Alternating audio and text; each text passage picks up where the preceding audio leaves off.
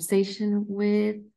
A warm welcome and thank you to our speakers mainly, which are here with us to talk about a very important topic. So our EIPA conversation with today is going to talk about bringing knowledge into action, ways to increase learning in public administration.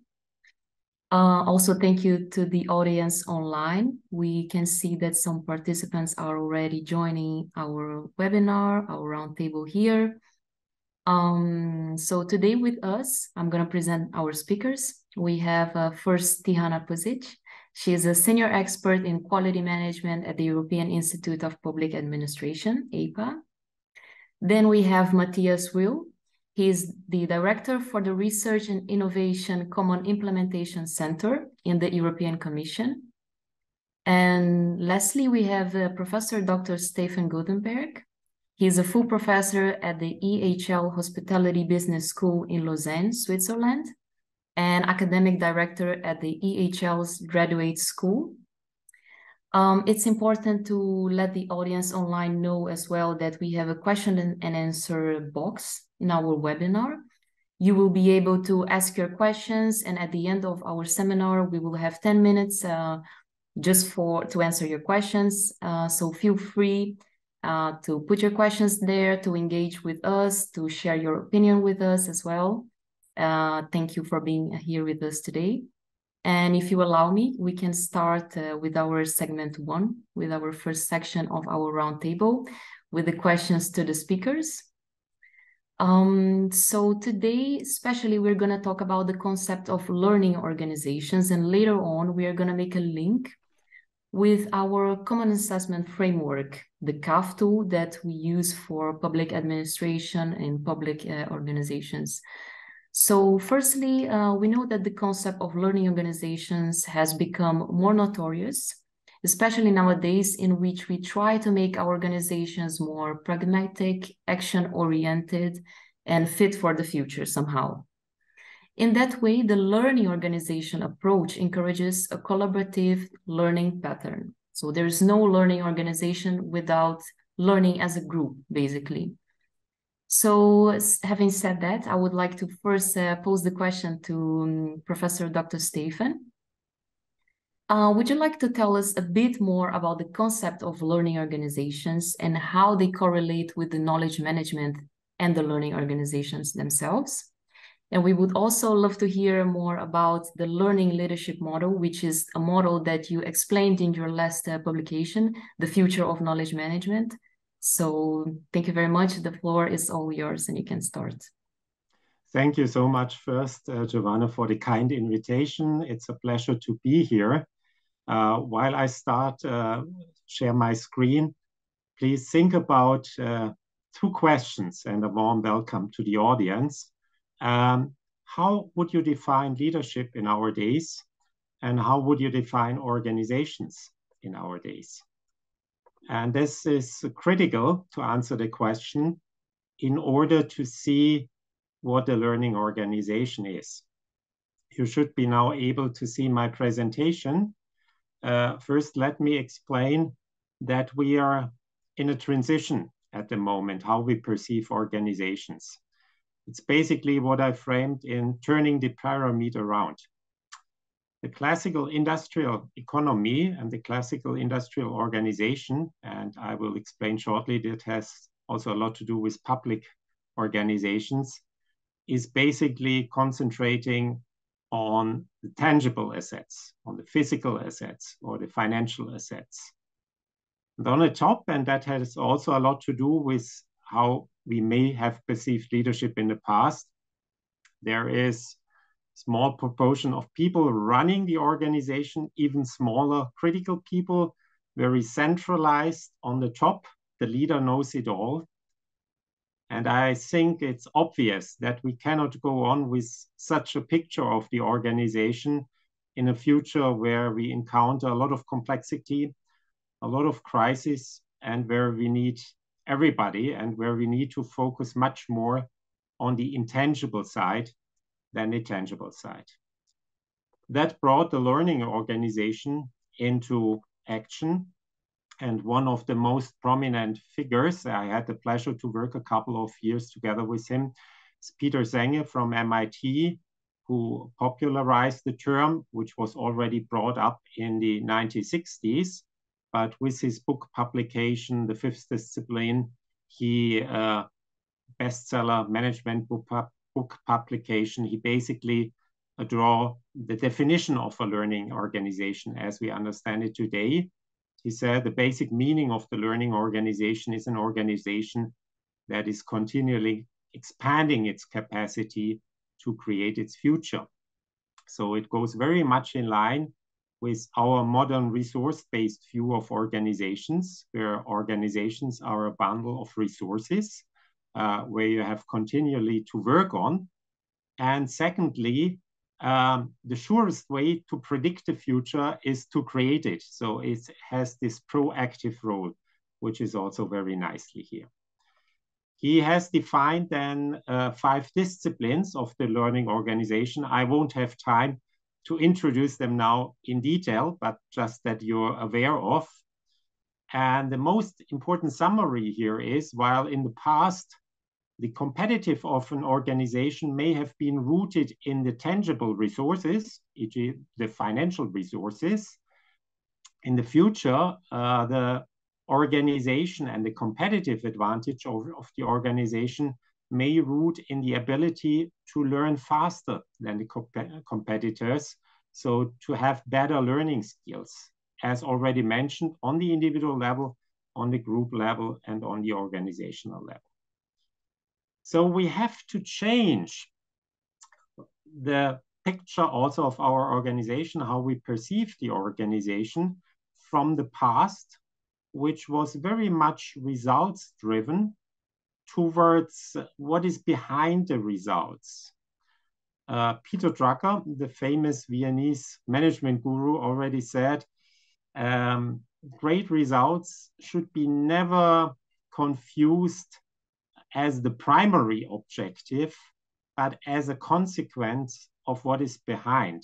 So that's very true for shareholder value, but also when we think about the current climate discussion, we should not focus too much on just the goal of the 1.5 degree increase, but on the capabilities that will allow us to limit this degree increase, hopefully in the future. And that's here at the core. And that brings me to the learning leadership model, which describes the state of self-leadership capability in an organization, as well as distributed or shared leadership capability in an organization. The stage 1, you can say, is a very fragmented organization with very low self-leadership skills of the employees, as well as not much direction going on. You can say the typical bureaucratic organization is this fragmented organization, not developing a strong force towards positive results.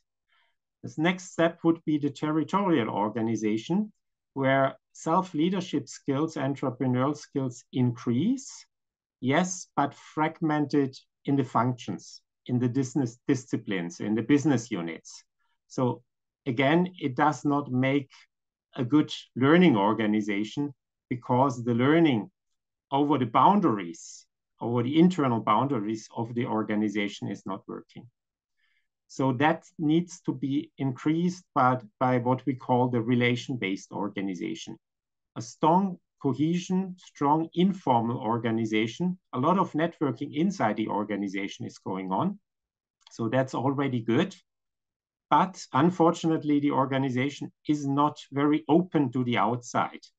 So that's the typical organization which have the not invented here syndrome. Everything which comes outside of the organization is seen as a threat, for example, is seen not in a positive way.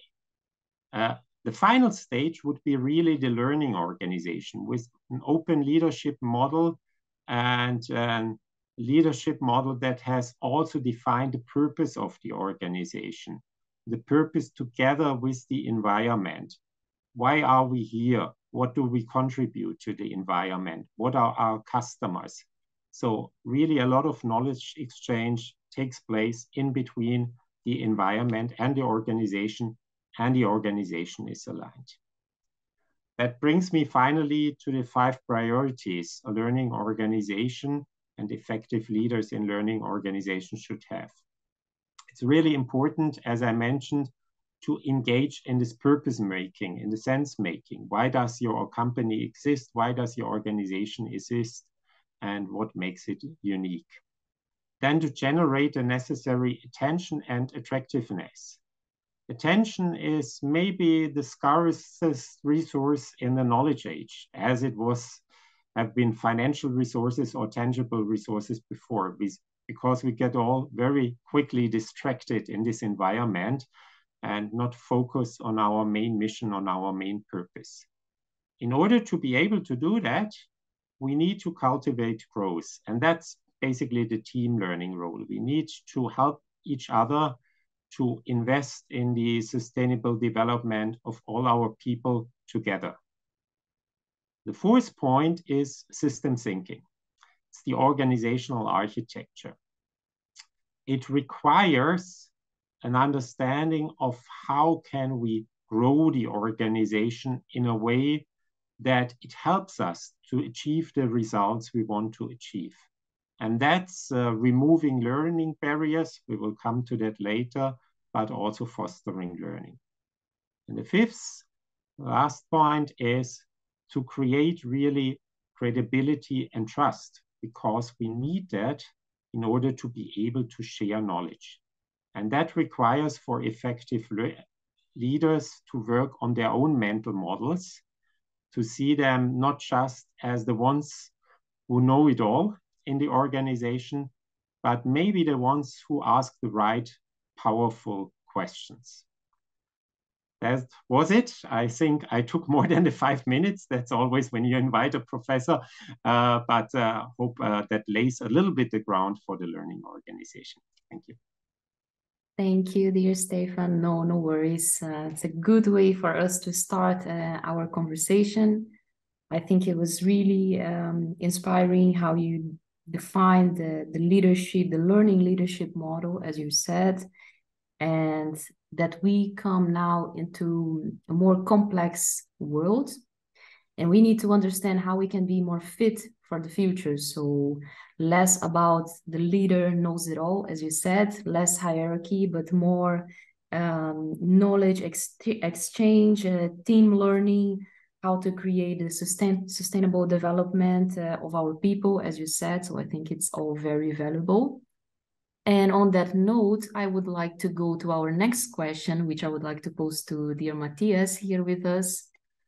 So some of the issues that learning organizations were designed to address within institutions is fragmentation, competition, rather than collaborative culture, and reactiveness.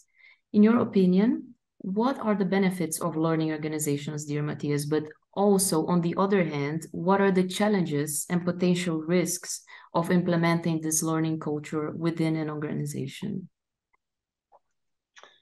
Thank you very much, Giovanna. Thank you, first of all, for having me, and thank you to all those attending at lunchtime, taking 1 hour to sacrifice lunch or having a sandwich in their hand to listening to us. So I'm not here in a capability of European Commission analyzing or possibly regulating anything. I am here in my professional capacity in research and innovation.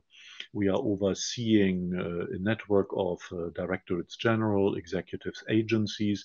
So there is a lot of organizational development going on. And in my former job, I was in the commission, the director for organizational development.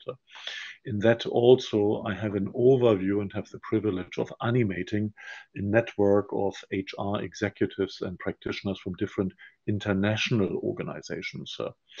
So we are nowhere, dear Stefan, competing on the academic front. It is a network of practitioners.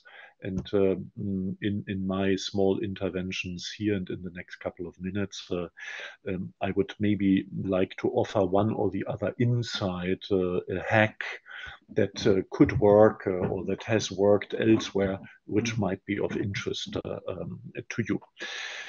Giovanna, you said fragmentation, competition, reactiveness. Of course, fragmentation, the more silos we live in. I'm not anti-silos. Silos can be good for delivery, but 100% silo is a brain prison.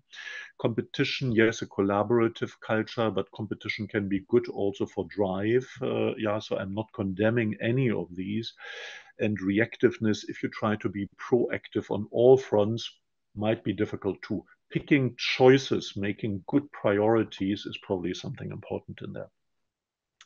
You asked for the benefits.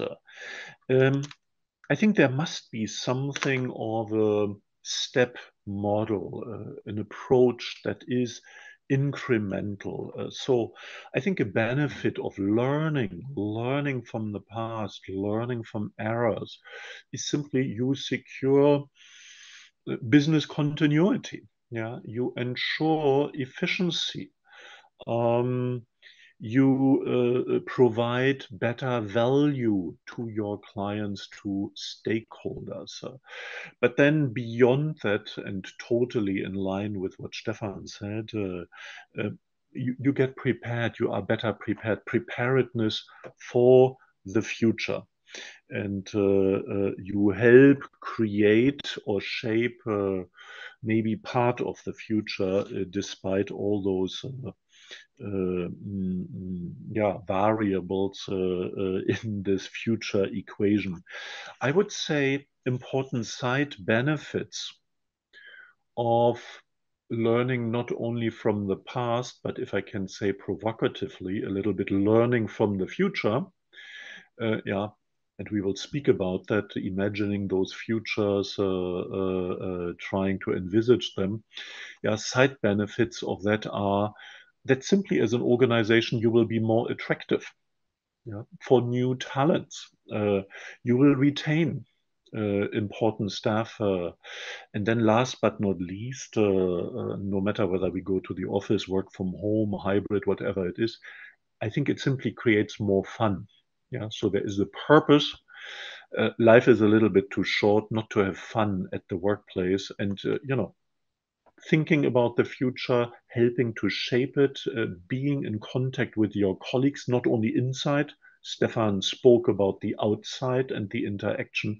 It's a huge driver for professional fun. And I think that are all important benefits. So very quickly on the risks. Often it's stop and go. And if you're in a stop phase and then, there is a leading coalition of some who want to reignite. And if you go too fast, you fail. So I would ask here also for realism. Identify those elements where you can create a success, something that is visible, where you create, if I may call it, the parallel organization. And you can prove to the cynics, of which in all organizations we have enough, that it is possible. And then you build the bridge from today's organization to this increasing future organization. Organization sounds, of course, too structural, like organization chart. Structure is not unimportant, but of course, this overlay of culture, of leadership, of mentality is key in that. So hierarchy, Stefan mentioned that can be a problem. So we need laterality in it. And I think then, speaking from experience, EU institutions, compliance, drive for compliance can suffocate so much. So you have to see how can you stay compliant, but find smart ways of cutting some corners, to move forward. Could I just try my luck to share just one slide? Can you see that?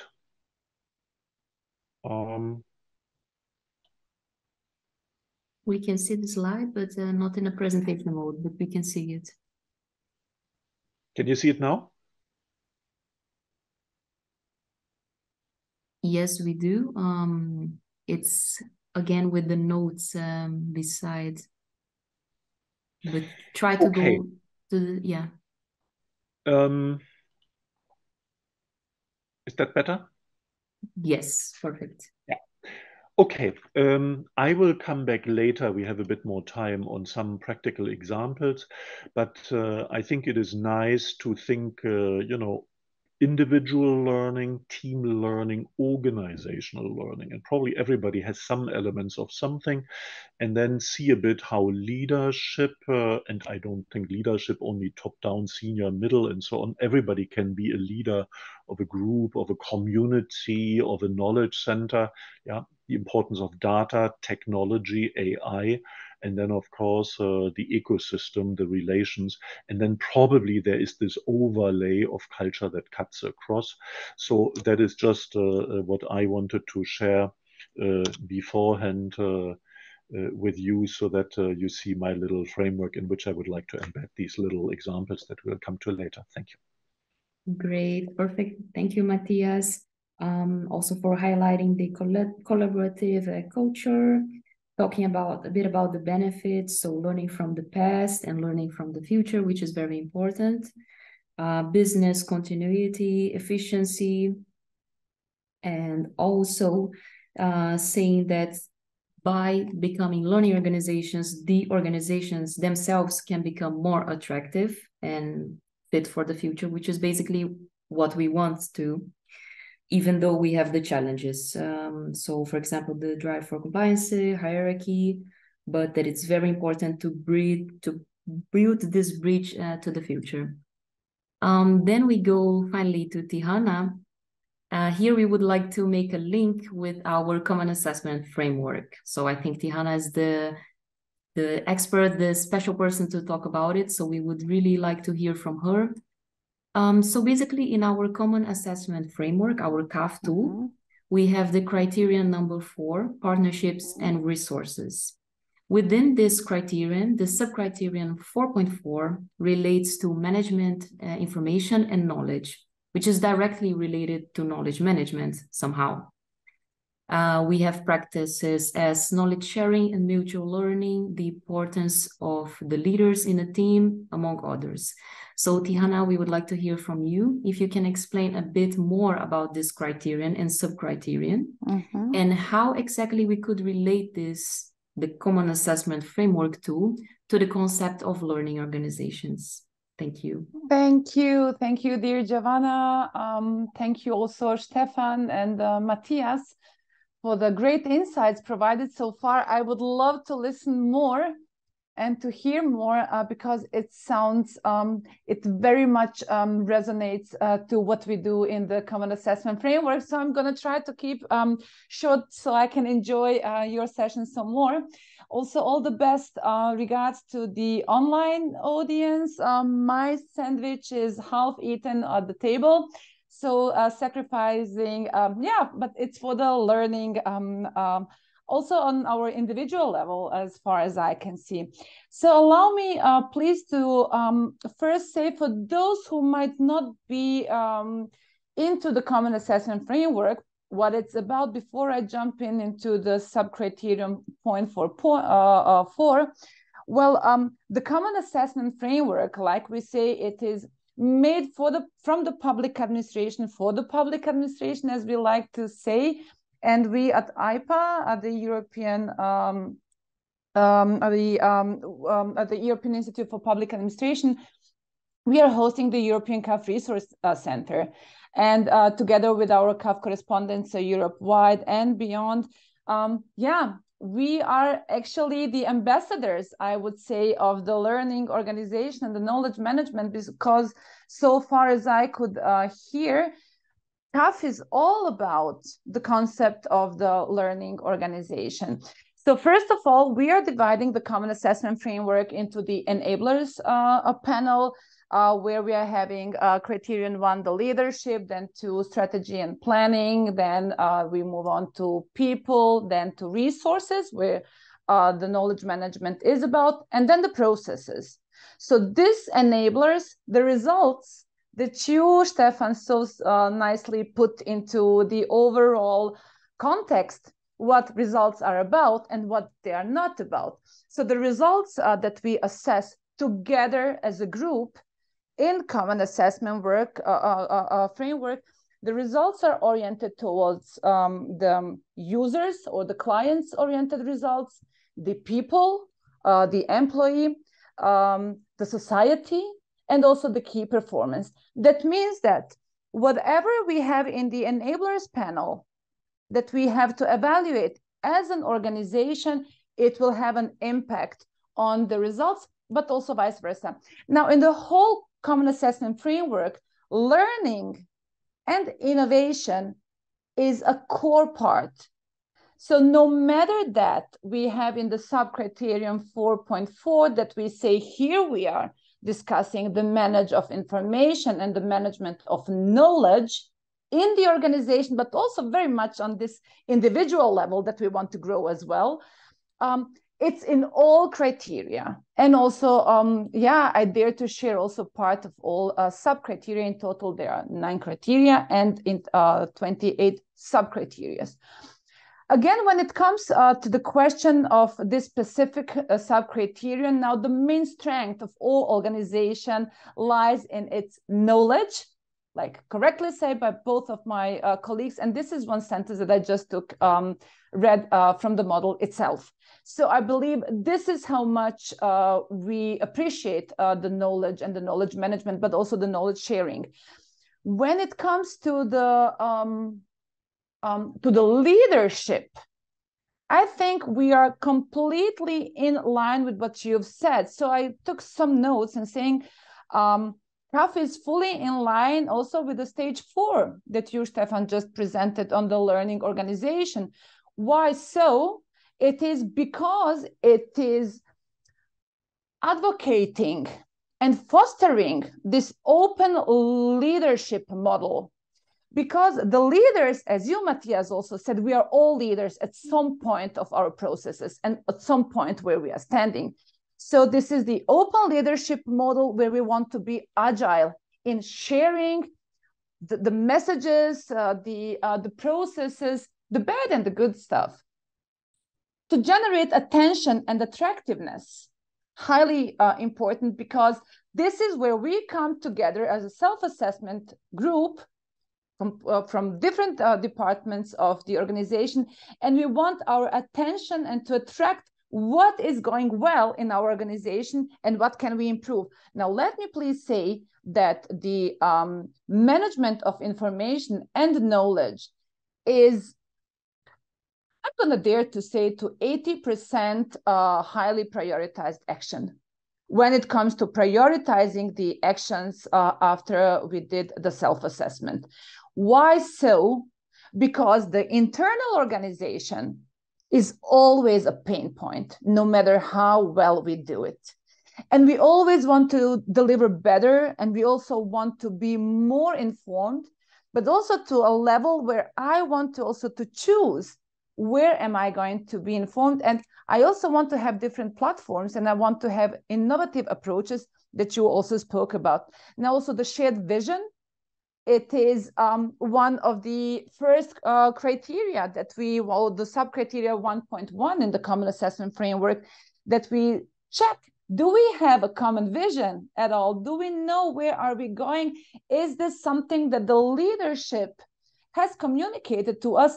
But also on the other side, are we having sufficient information about what we do, about our mandate?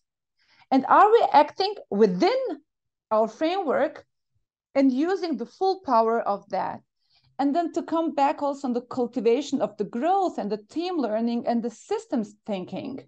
I could not agree more to the overall knowledge management and the sub-criterion 4.4, to come back to that, and also to say that how important it is to establish learning and collaboration networks, but also to take care and to monitor a bit, at least, where do we stand and what is it that we need? And is it really that the employees are A, having access to knowledge, B, that they are empowered and encouraged to seek for the knowledge individually, but also like an organization as a team system?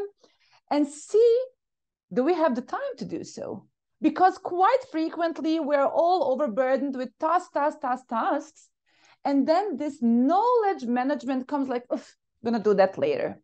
So those are kind of the things, and with the credibility and the mutual trust and prioritizing actions, and at least to have fun.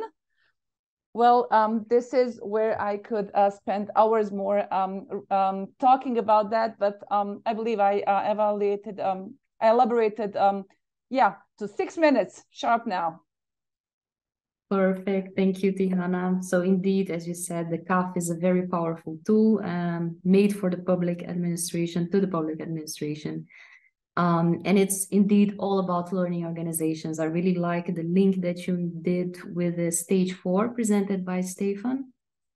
Yeah, that we have to foster this leadership model, and the CAF is really in line with that in all the criteria, to be honest, not only the 4. And that we want to be agile, and for that we need a common vision. So really nice link that you made here. And with that, I would like also to share with you that a while ago, our marketing team, thank you for this work as well, they shared a survey on LinkedIn that asked, open survey so everyone could vote. And the question was, in your opinion, what is the primary benefit of team learning in the workplace? And we had 4 possible options, which were gain new perspectives, retain knowledge, strengthen company culture, and promote diversity. So the one that had 41% of the votes was gaining new perspectives. Then we had a strengthening company culture in the second place. I was actually surprised that the strengthening company culture was there in the second place. I thought that maybe promoting diversity or retaining knowledge would be there first, but then in the first place we had the gaining new perspectives. And then I would like to ask quickly to one of you, yeah, you can choose which one is going to answer that, but why do you think then that gaining new perspectives would be in the first place in terms of being the primary benefit of team learning in the workplace?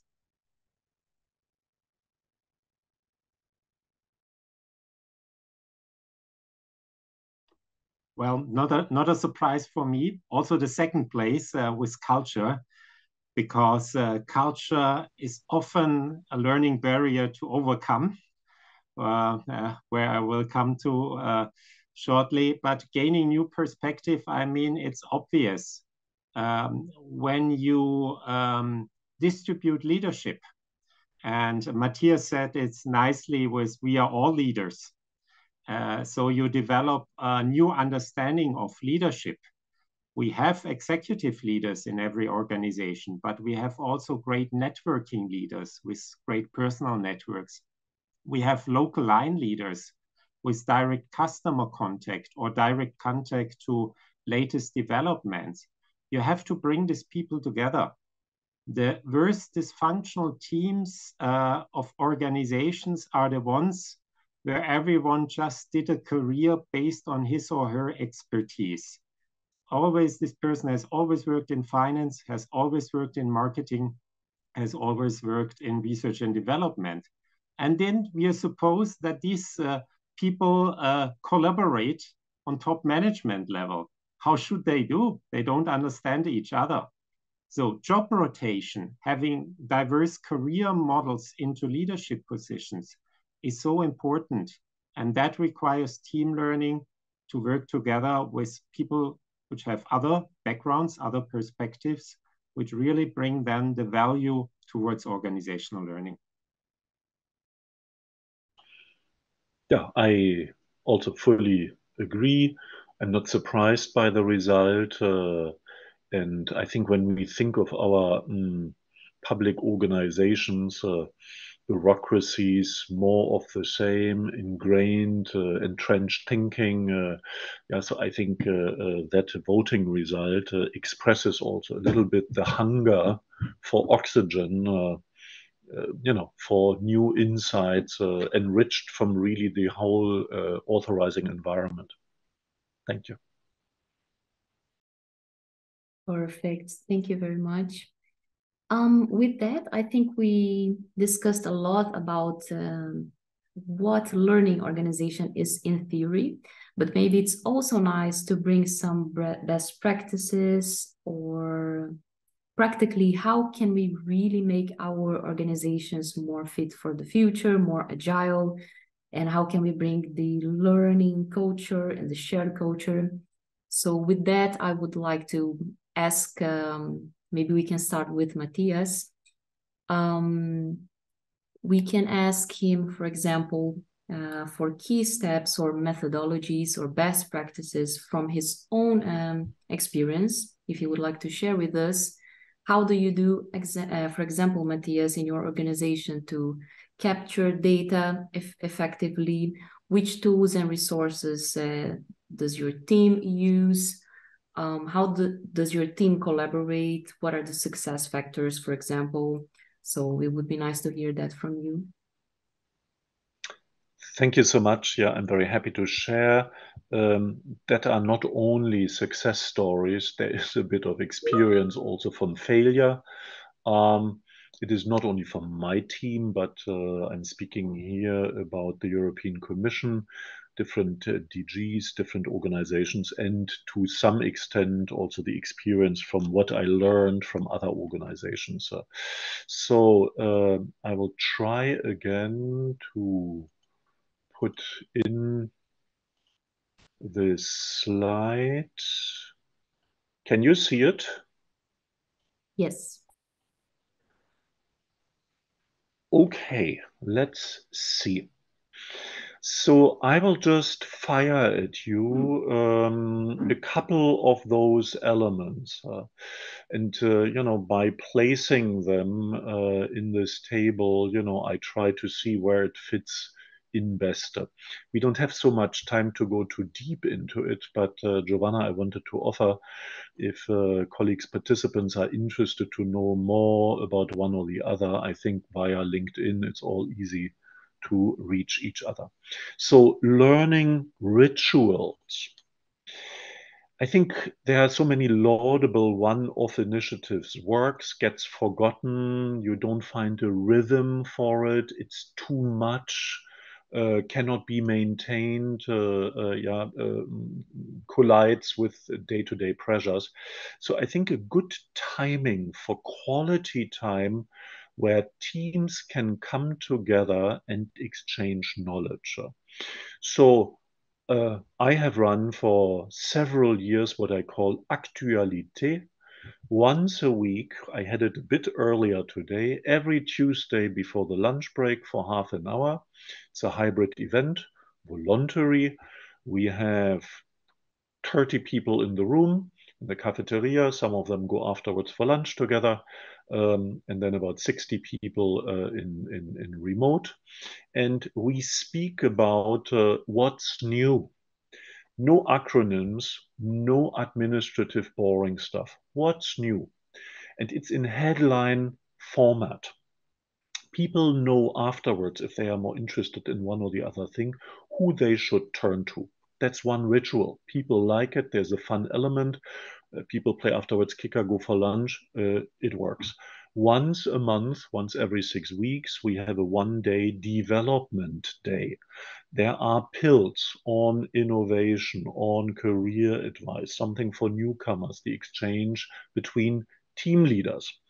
We felt it was better not to have different initiatives all over the calendar. My middle managers would kill me probably and reproach me of overloading everybody. So we compress it, we can brand it. People after COVID, many newcomers can meet physically on hybrid events throughout a day, and there is stability in it. So that for me are two examples of learning rituals. You all know about the team agreements. It's not rules. how do we work, where do we work, when do we come to the office? And one of the elements, of course, coming together to the office, learning, there's e-learning, can all be nice, but really learning from each other, with each other, including onboarding newcomers, doing that and enshrining that in a team agreement works well and is very much appreciated by people. I put it under leadership. It's not meant to be top-down only. Yeah, everybody is part of that. It helps shaping the culture. Then what we have in the Commission, I mean, the Commission, most of our DGs are organized according to thematic focus, but then there are so many with either a legal program or in particular a country, a geographic focus. So already that is basically a matrix. And if everybody is part of a hierarchy, we grow up usually in a family with a mother and a father. Why do we pretend it's so difficult at the workplace? So why can we not also be in our professional lives part of a thematic organization, but also be part of a community, a knowledge community, a competence community? And we have some of those in the Commission. It's an overlay, if you want, an overlay organization chart. Learning from clients, I don't think I have to go much into depth, but I think for many of our organizations, we are inside out.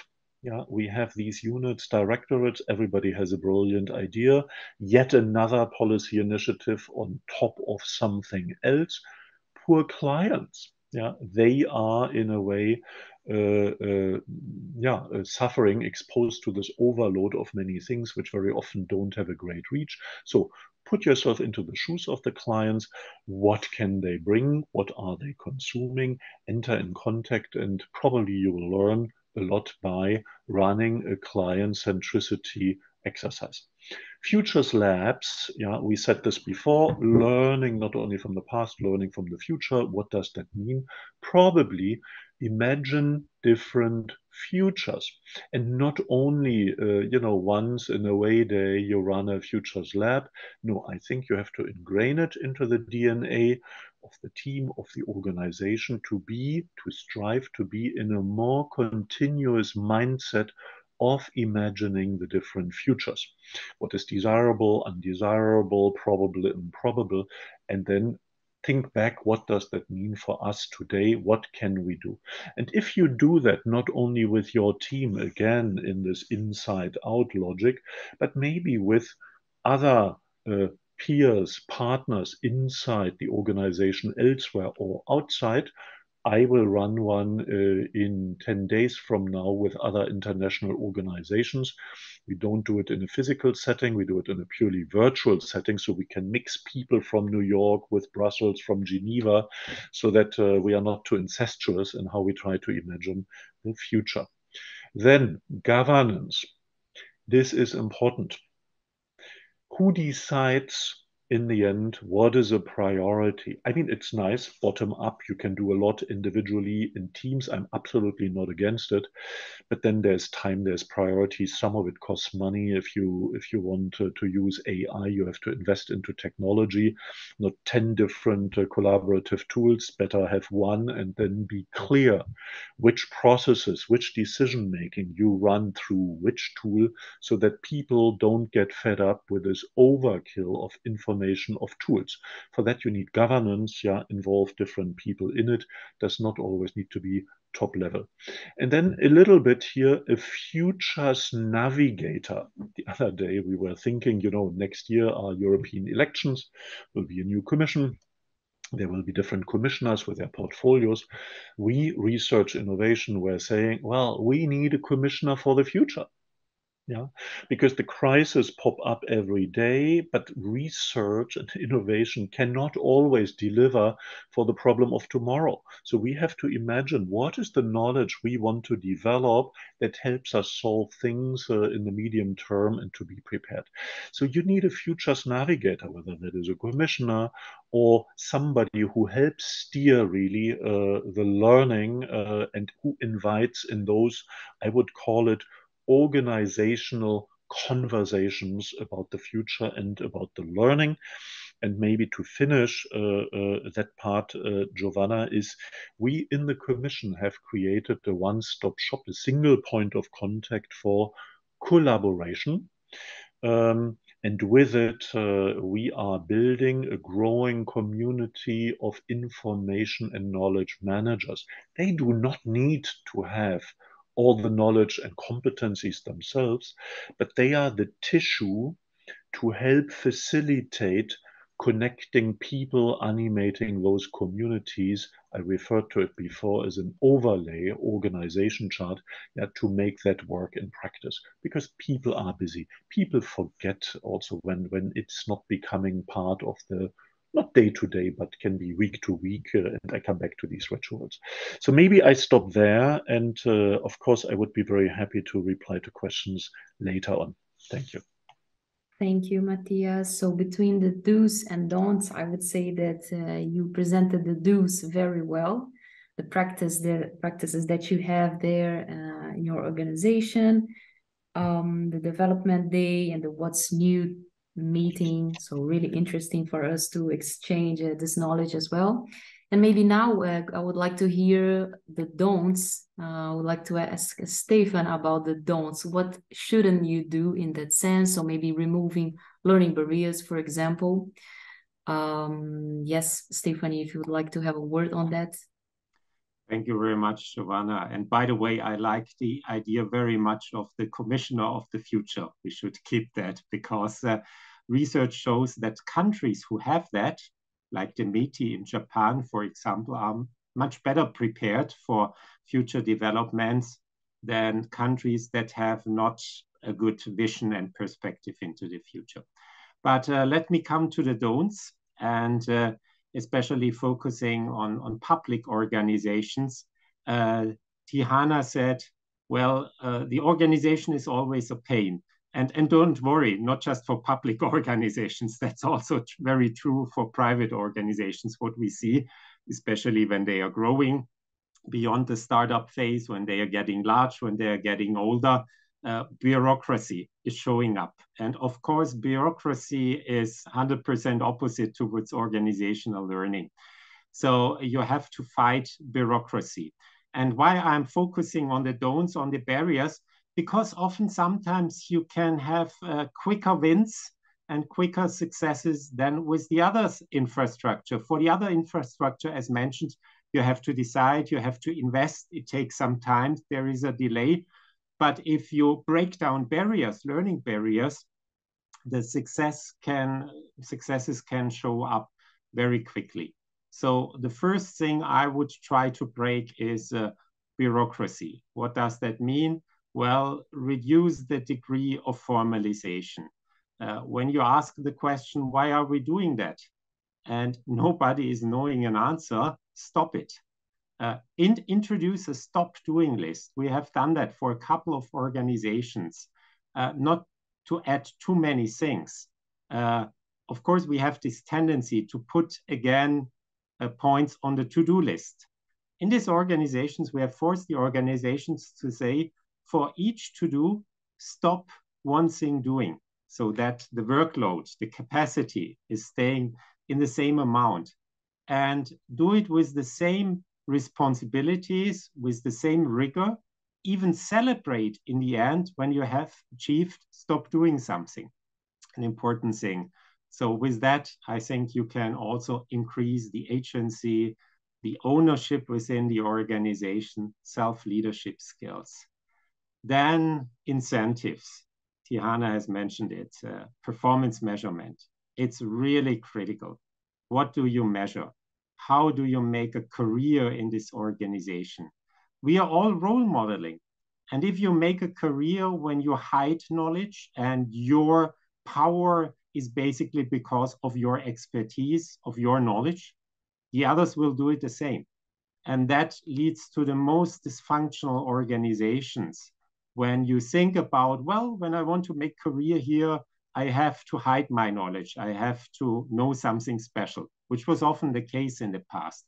But of course, it does not work now, and it would not make any sense for learning organizations to support this kind of behavior. So change your incentives and make them transparent. I think that's the next step. Often people don't know really what is valued, what kind of behavior, what kind of good practices, and make that really transparent. I think that is something which is important. Then also mentioned by Matthias, the insufficient knowledge transfer with key stakeholders, especially with external stakeholders. I think that is something where we need to keep an eye on, especially in successful organizations. The first failure of organizations is past successes, because when you stay with them too long, you become a closed shop organization with no exchange. What is going on in the outside? What are the developments? And we have so many examples. Think about Kodak, for example. Think about Nokia. They had huge success in the past, but then they missed an important development. So open up. And for that, you need time and you need resources. You cannot do that with a working load of 110%.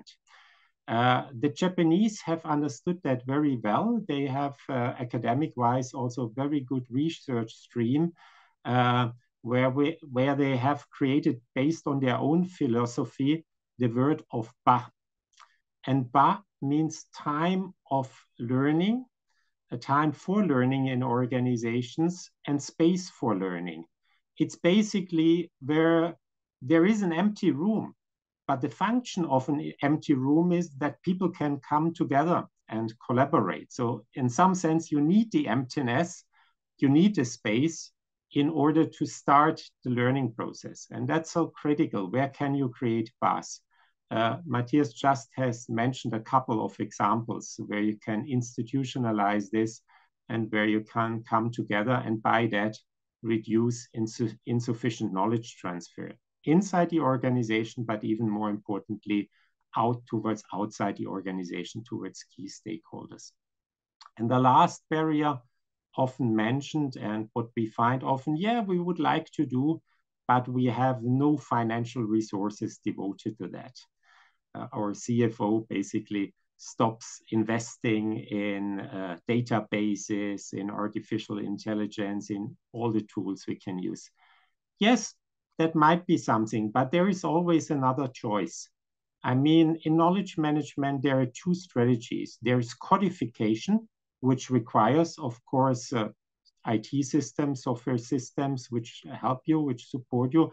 But if the money is not there, and I always say that, or not just to public organizations, but also to small and medium-sized enterprises, go for personalization. Go for the personalization strategy.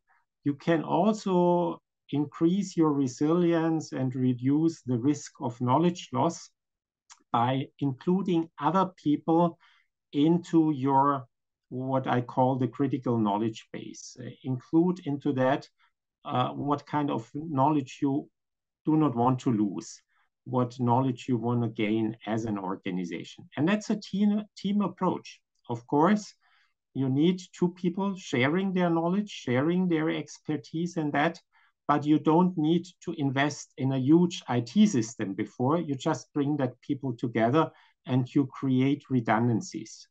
Redundancies are a good way to increase the organizational resilience for the future. Because if one person, for whatever reason, gets lost for the organization, there is still another person there who has worked together with this person and shared the knowledge before in advance. And don't start this when you know the person is retiring within the next 4 weeks. Start earlier with these redundancies. So these are, I think, the 5 most important learning barriers, but also what you can do about them. Thank you very much, dear Stefan. I think we have a great explanation of the do's and the don'ts provided by dear Matthias and Stefan. And with that, I would like to finalize again talking about the CAF tool. Then maybe Tihana can conclude once more. Because I think it's also important to see, as you mentioned, Tihana, the use of surveys, the focus groups, the analysis tools, the employee feedback, This is all related to sharing the learning and to knowledge management as a whole. So my question to you is that, do you think that the CAF can be seen as a catalyst for knowledge sharing and learning culture? And if so, how? Thank you, dear Giovanna. Well, for sure, the answer is yes, yes, yes. CAF is a catalyst for the learning organizations, and the more I listen to our colleagues, the more I'm convinced. And thank you really both for sharing this highly valuable insights in only 1 hour. As said, I could listen for some more hours. Well, how come that CAF is a catalyst? If you allow me, Giovanna, I looked into the chat and I see from Christina Pekic from Serbia. She said, in Serbia, we have a saying, the left hand does not know what the right hand is doing when there is no exchange flow of information. So Christina thinks introducing learning rituals would help ensure that all employees are familiar with relevant information, especially when their job and tasks intersect. So that's exactly what the Common Assessment Framework is about. We want to know what the right hand is doing and what the left hand is doing and what the brain is doing and how the heart is doing, and are we in a good shape?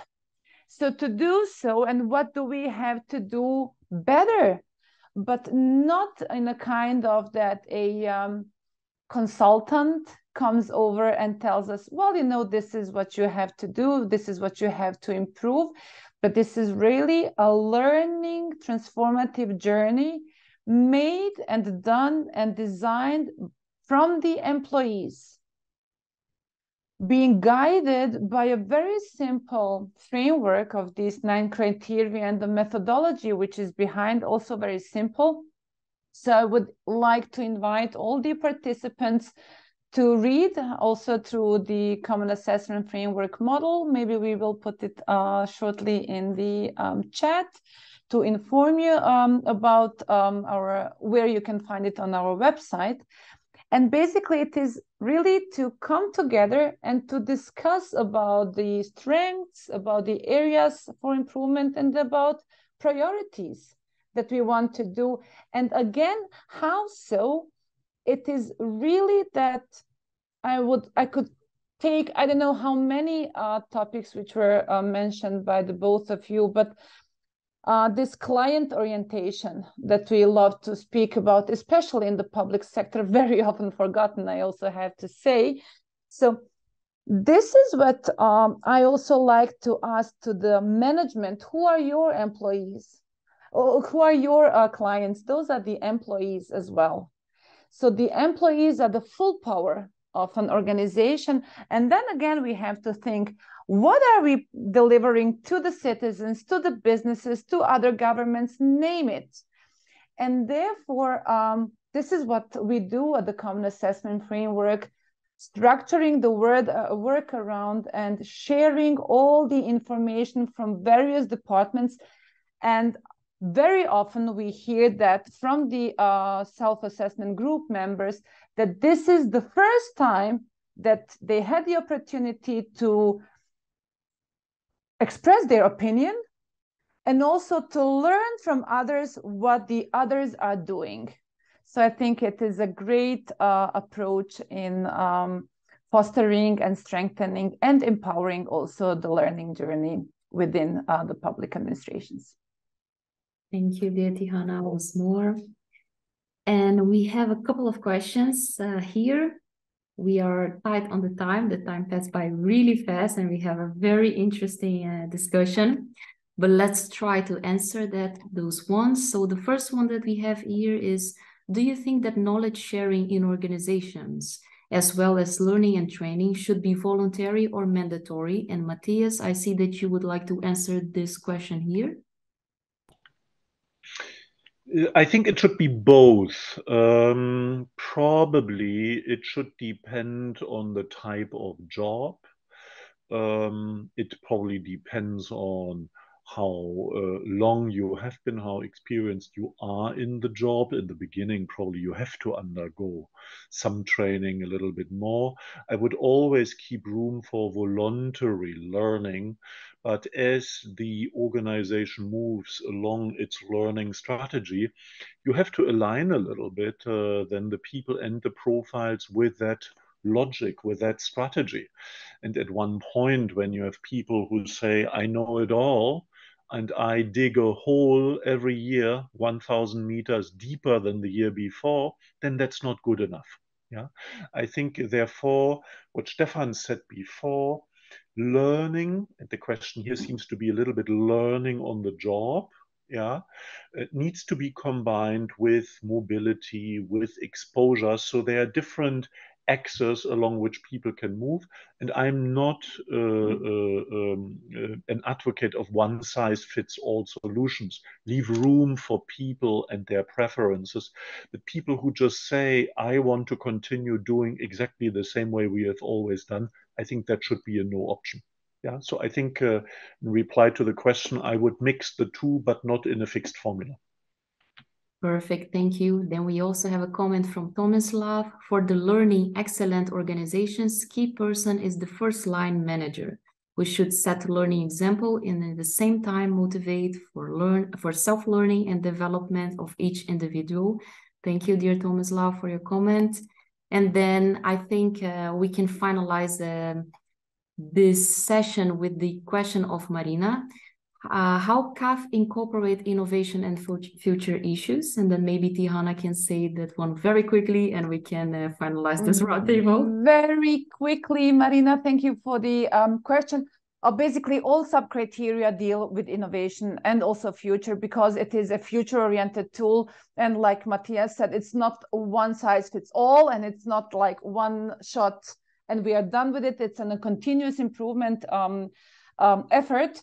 And innovation and future is tackled, as said, in all the criteria because it is an indispensable part of the overall organizational improvement. Perfect. Thank you, dear Tihana. Guys, thank you so much for being here today, for your contributions, for sharing your knowledge and your time, of course. Thank you very much for the participants online. And yes, we hope to see you soon, maybe in another EIPA in conversation with, and be also always free to participate on our next roundtables. Thank you very, very much for being here today.